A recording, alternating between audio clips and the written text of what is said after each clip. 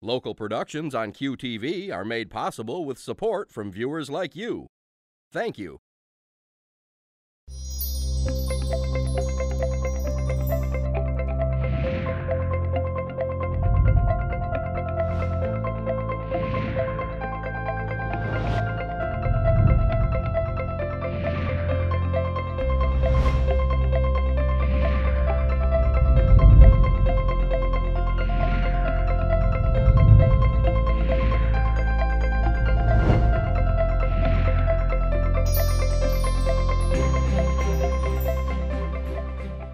Hello, everyone. Welcome to Junia Doan's The Spark. I'm Junia Doan, and thank you for tuning in. My guest today is Faanya Roses, businesswoman and explorer. Faanya is the first woman to be elected president of the Explorers Club. In 2002, she was awarded the Medallion of Honor from the New York Council of the Society of American Registered Architects, and is currently on the Grant Award Committee of the Charles Lindbergh Foundation and a fellow in the Royal Geographical Society. I'm delighted you're here, Faanya, truly delighted.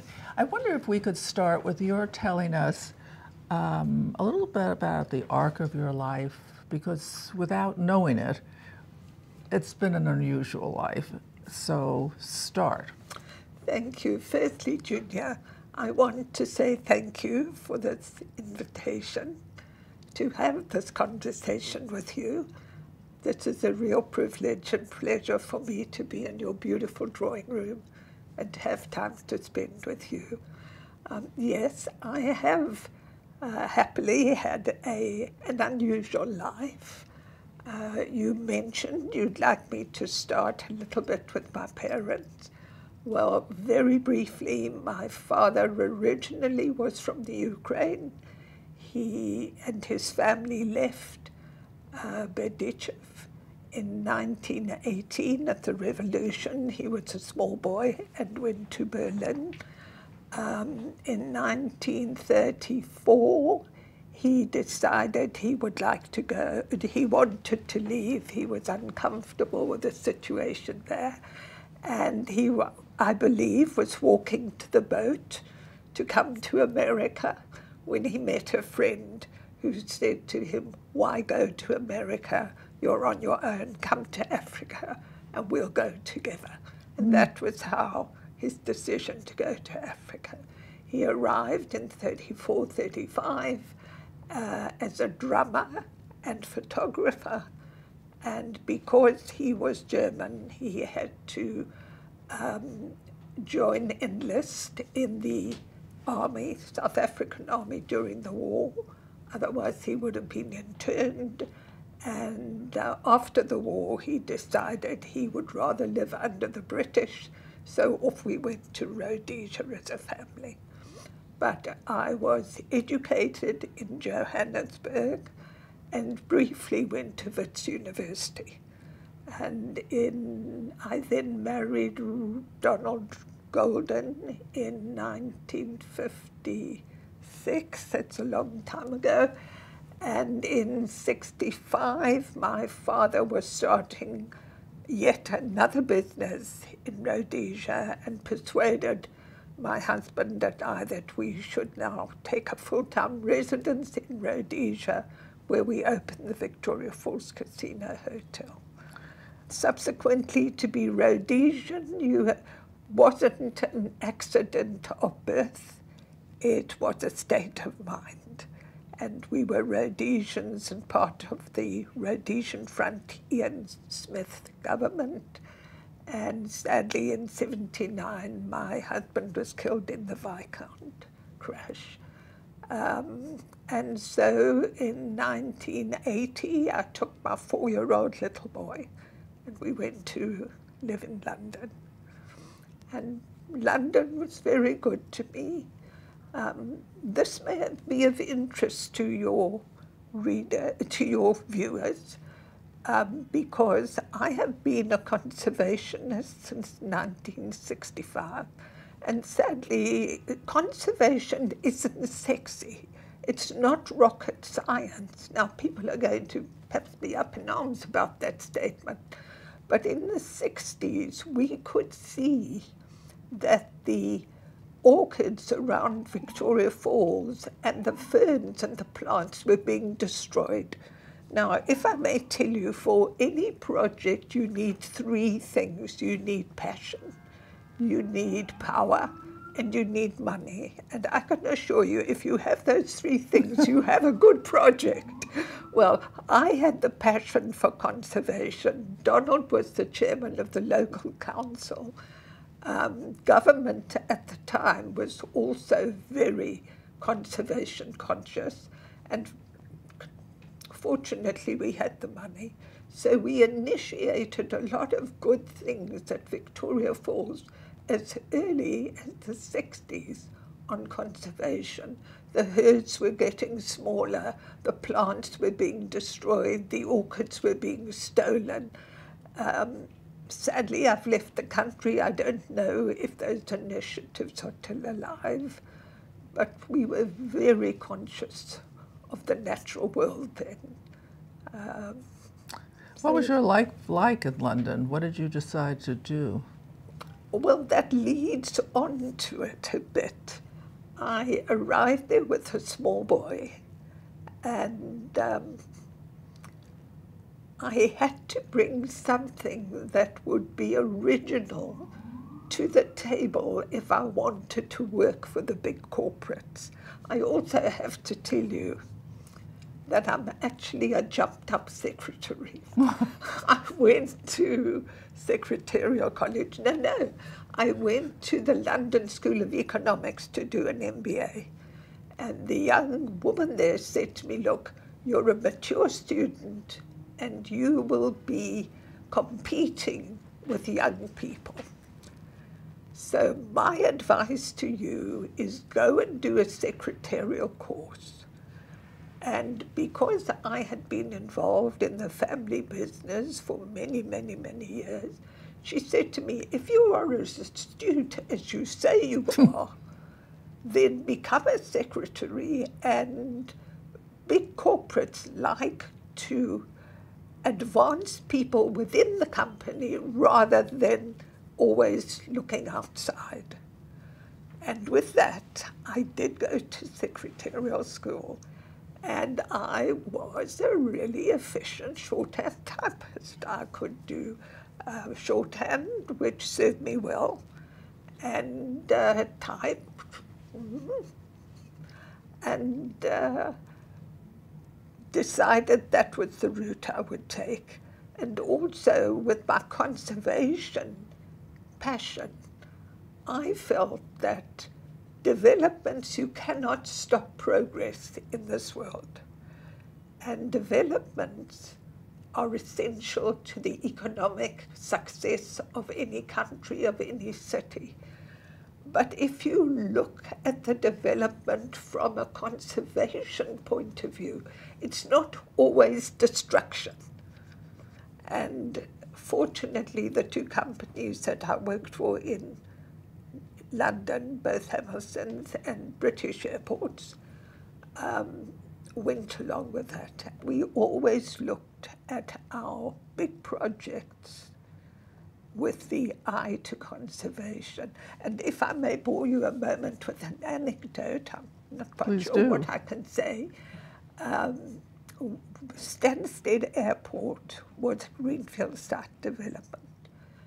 And when we went to a certain bank, the one question the board asked me, they said, we believe there were some bee orchids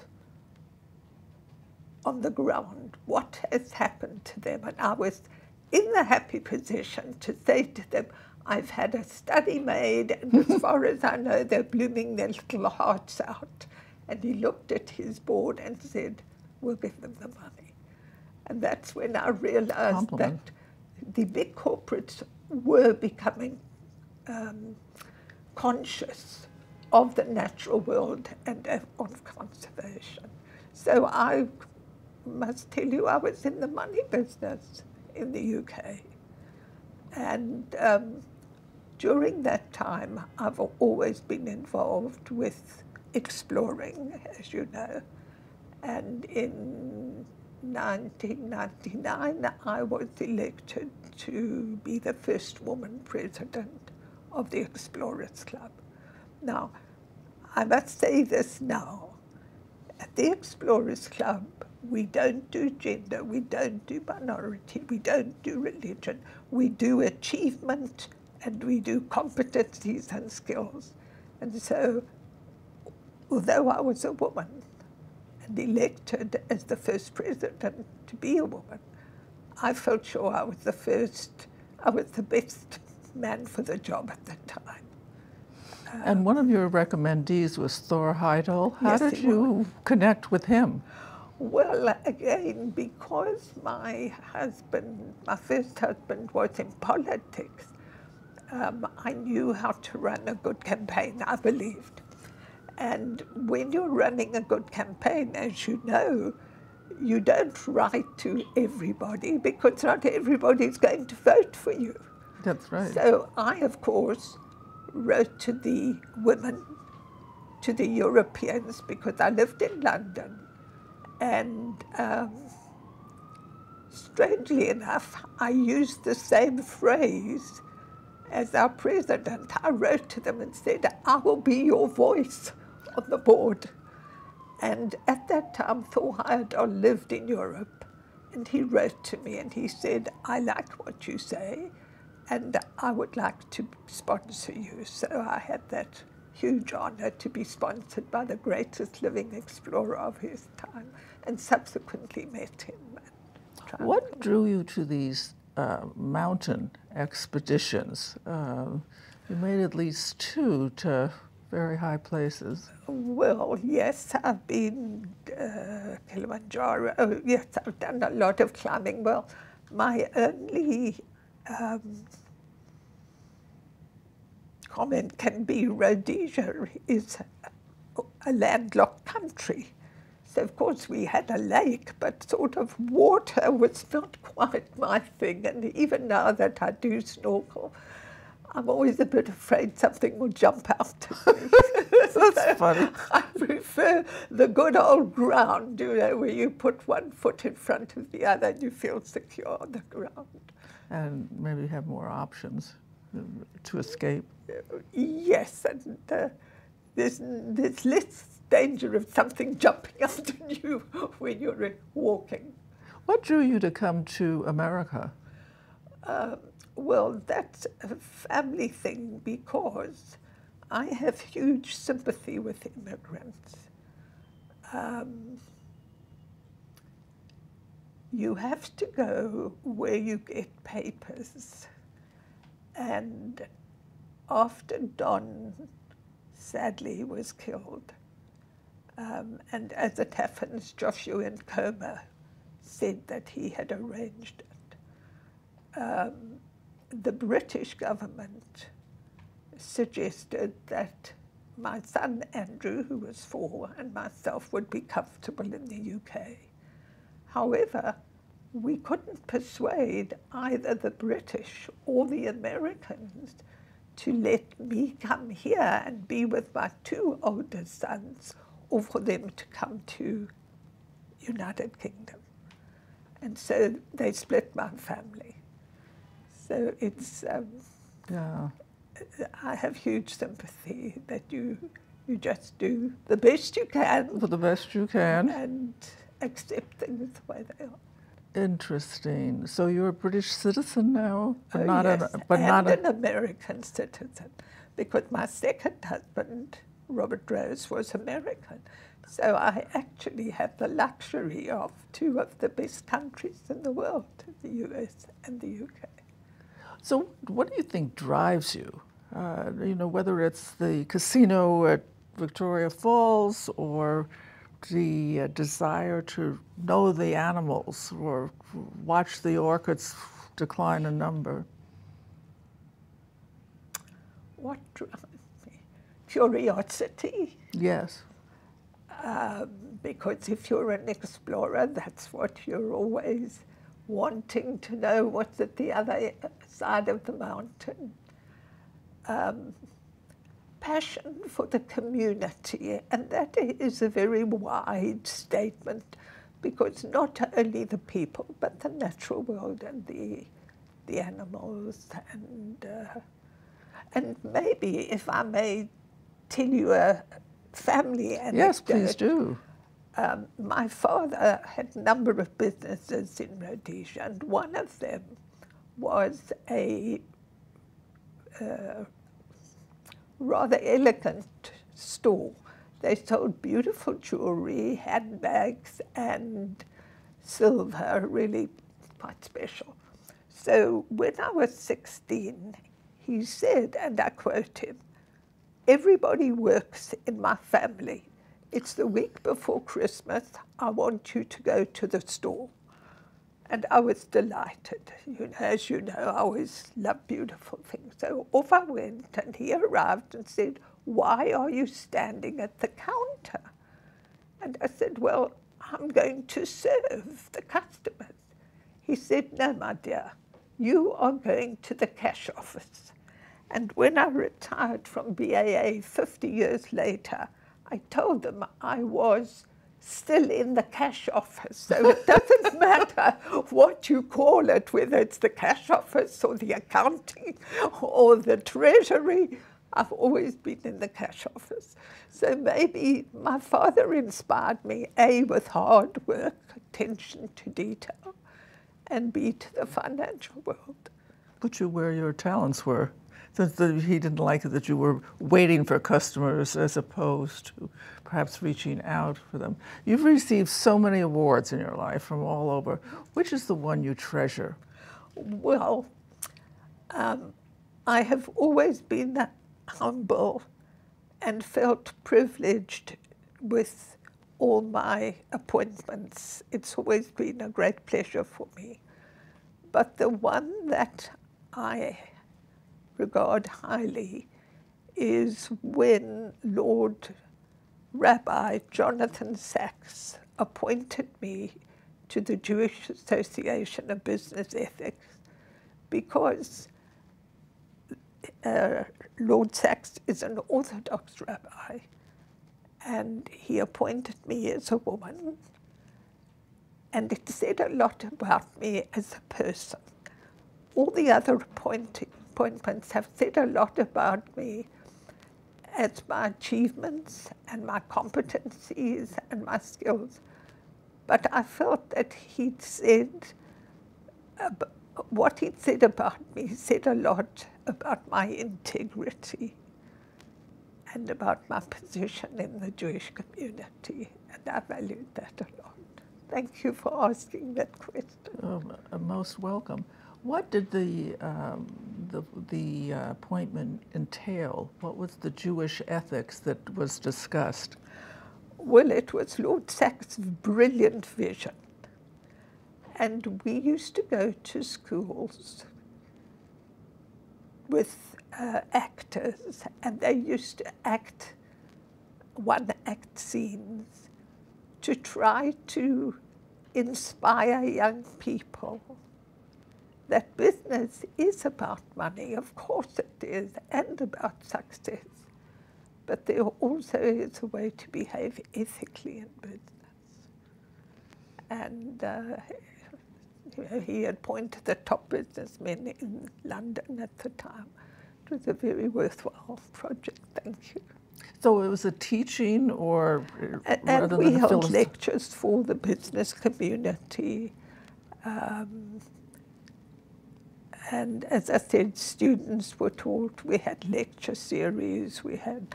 Nice. It's very interesting indeed. Yes, and necessary. You know, it's always good to review things, to especially review for the young people. Especially in business. From time to time, people do not behave in the way that is really they could acceptable. For the better. Yeah.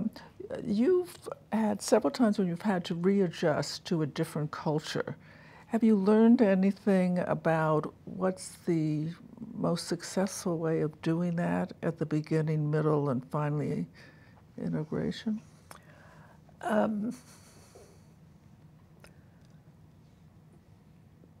Well, have I learned anything about living in different cultures? Firstly, it's always interesting, and yes. people are kind. And then I have to say that my religion has always been very important to me, and I've always joined a Jewish community, a synagogue, and they're always inclusive, and it gives one a base. But I think so. I think that once you have a base and a community and you reach out to people, you're inclusive. And then I've always thought that the most important thing is to, when you're moving on, you have to have courage because you're stepping into the unknown. You have to be bold. But what's the worst that can happen?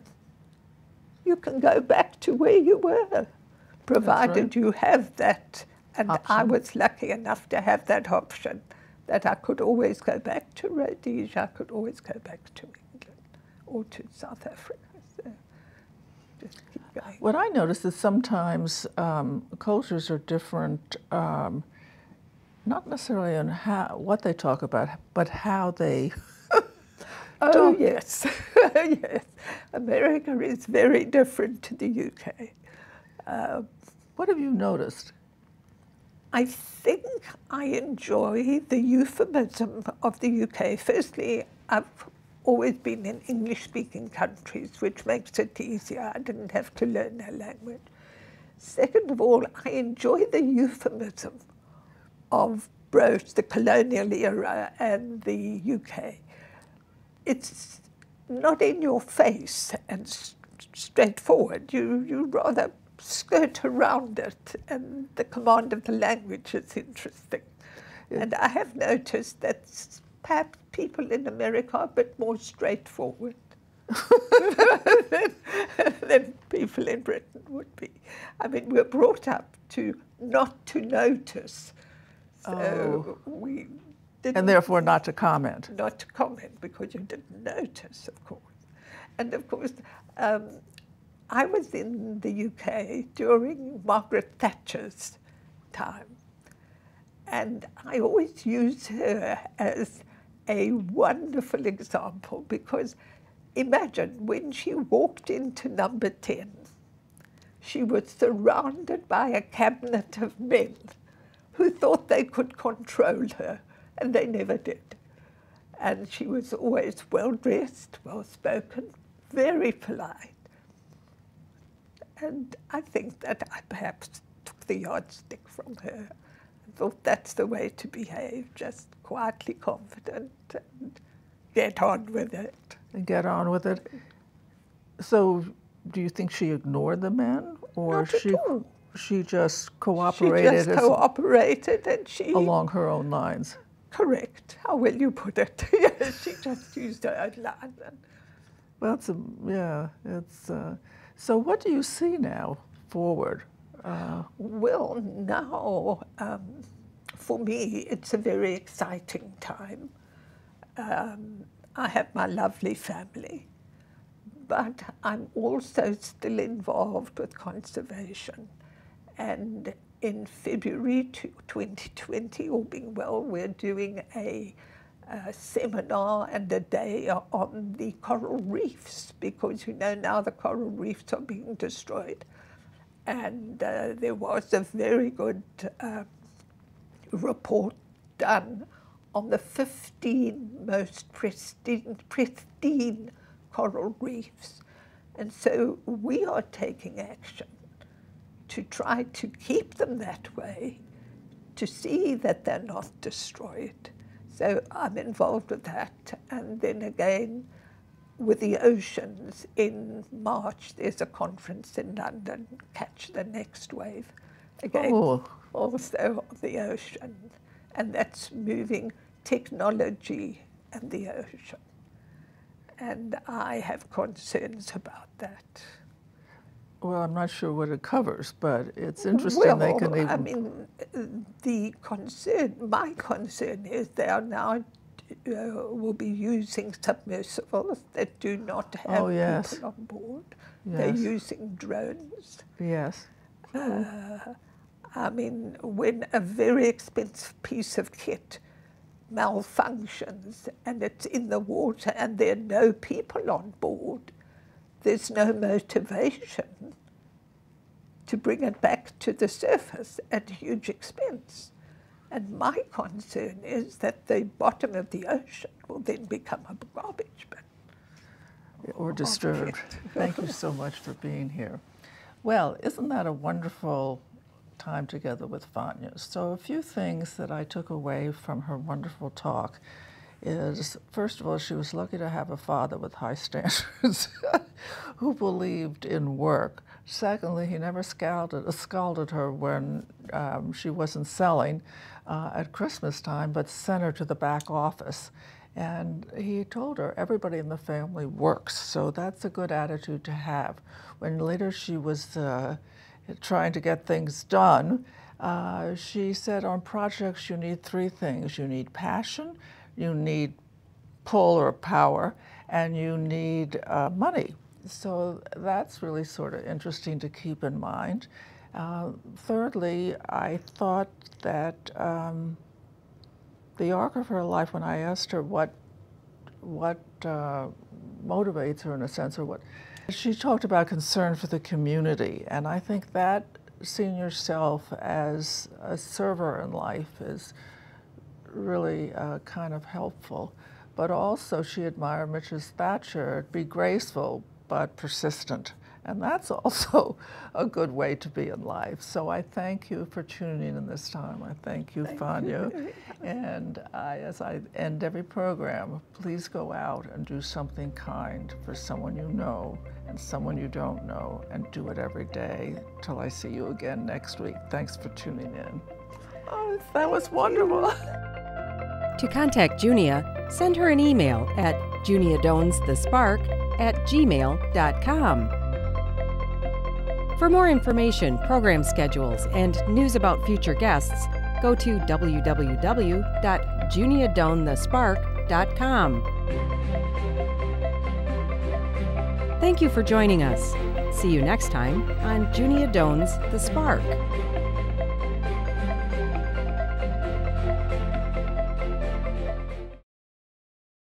Local productions on QTV are made possible with support from viewers like you. Thank you.